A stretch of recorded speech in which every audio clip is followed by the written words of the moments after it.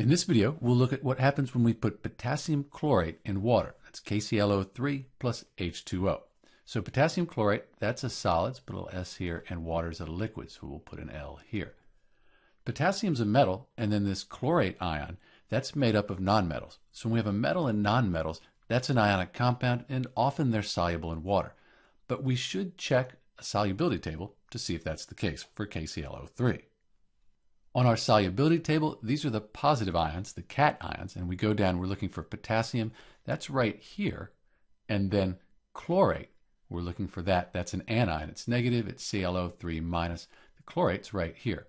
So we'll go down where they meet, and we see that we have an S. That S means that potassium chlorate is soluble in water. So let's go back to our equation. Since KClO3 is soluble, it'll dissolve in the water, it'll dissociate, break apart into those ions. We have the K plus, and then we have the ClO3 minus. So we put this in water, it dissolves, we end up with K plus ClO3 minus.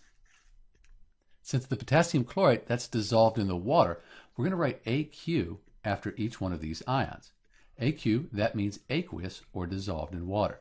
So we don't need to write the water again on this side of the equation.